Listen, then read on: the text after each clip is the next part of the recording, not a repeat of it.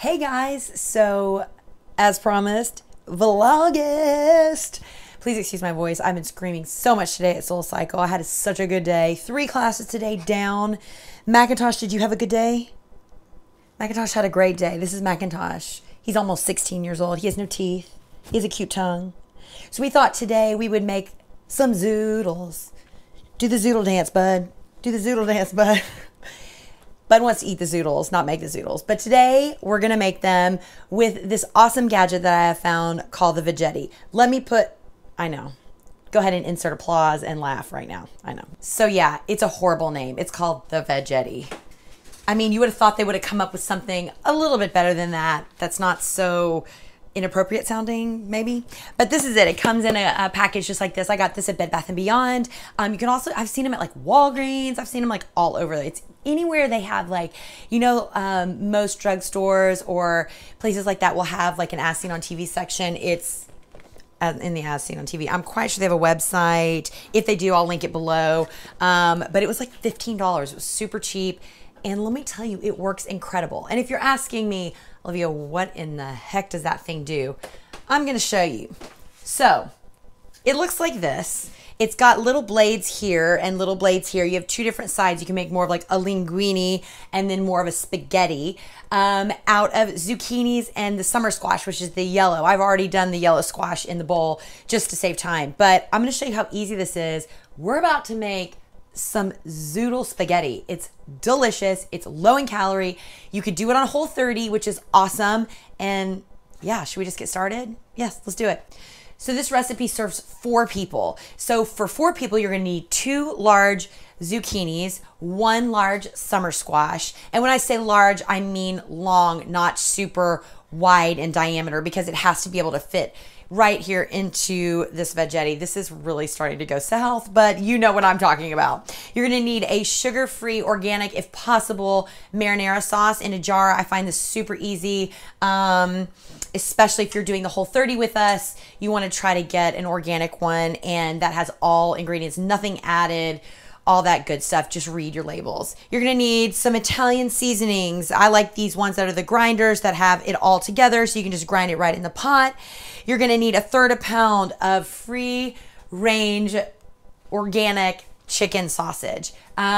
It's pretty readily available now. If you can't find that, just get organic, free range ground chicken and add your own seasonings to it. I was able to find some already Italian style at Whole Foods that follow the Whole30 guidelines. So I got that, some baby spinach, and some organic free range chicken broth. Super easy, super quick. All right, so here is the Veggetti. I'm using for this the thicker one that's more like linguine. I'm seriously, this is really embarrassing how easy this is. So I'm gonna take it and put it right in the top. You're gonna hold it here on the little sides, and you just start to twist. And look, it comes out just like noodles. I'm serious, this is like, when you see those As Seen on TV things, you're like, this is never gonna work. This is such a waste of money. I mean, I almost laughed when I bought it, and then I got it home and I was like, this thing is incredible.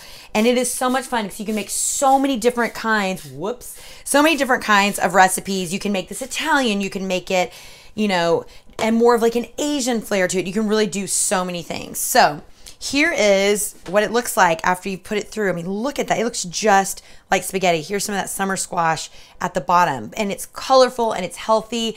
Kids love it. You can have them help. It does have a little hand guard here that you can put at the top if your kids are using. I find it easier to use it without it, but as it gets towards the bottom, you definitely have to put this on and use that to like get the last little bits out, just like so.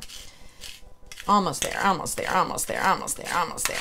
There we go. So as you can see, I mean, it literally, I mean, what did that take? Like 2 minutes to get that through? So a total, it took like less than 5 minutes. So we're gonna go to our skillet. You just need a big pan. I'm telling you, this is like so easy. You're gonna put your pan on high. Now these they do have to cook. You can steam them, you can microwave them, but I find it's just easy to do it all in one pot. Why get a bunch of stuff dirty? You could boil them. I do find though when you boil them, they get a little mushy, so I would skip that. So you're gonna take your low sodium chicken broth and you're just gonna put enough in to kind of get the bottom of the pan, you know, maybe a couple tablespoons, because all we're wanting is just a little bit of liquid to almost steam these vegetables. So you're gonna put that on high and you're gonna let that come up to a really light simmer. You're just gonna take your Italian seasonings right into that chicken broth. I'm just gonna take a couple turns, you know, maybe like a teaspoon, half a teaspoon, get it right there into that chicken broth. Once you have that done, you're just gonna dump your whole big, huge pile of veggies in, and you're just gonna kind of let that cook. I'd say it takes maybe a total of 5 minutes. I like to use a pair of tongs for this and just kind of work it around. And keep that chicken broth close by because you may need to add just a little bit more. I don't even put a lid on it. You could put a lid on it if you wanted to like speed up the process a little bit. I'm also going to add, just to add some extra greens in, I'm going to add just a handful or two of spinach. You could chop this up if you wanted to. You don't have to do this part because I know, you know, a lot of children don't like spinach, but it wilts almost down to nothing. And it's such a good way to get a little bit more iron and all that good stuff. And you know, Popeye and spinach. Yeah, you know, I know. So we're going to just add that spinach right in, give it a toss, spinach overboard. And again, you're just going to let this come up to temperature. So once it's been in here for about 3 or so minutes, everything is going to start turning really bright green. The spinach is going to start to wilt. And now is the point to cook it the rest of the way with the sauce in it. So whatever sauce you make sure you get, again, make sure it's sugar-free for the Whole30 especially.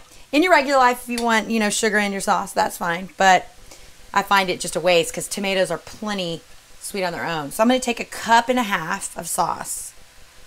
And this sauce has garlic and red pepper flake and onion and all the seasonings and things that you would need. So it's super flavorful, and you're just going to mix that right in. And the moisture from the actual marinara is what is going to cook this the rest of the way. You're just going to work that in. You can see already, I mean, look what it just, oh, it's just already like perfect consistency. So now that we've added that in there, we've let that just kind of heat through. It literally takes like minutes. You're going to take your organic chicken sausage, again, it's 1/3 pound for 2 people, and you're going to dump this in. And that is white meat. You can use whatever kind you want, turkey, shredded chicken, whatever you have left over is fine. It's going to taste delicious. This just happens to be something that I was planning for, so I just made sure I had it.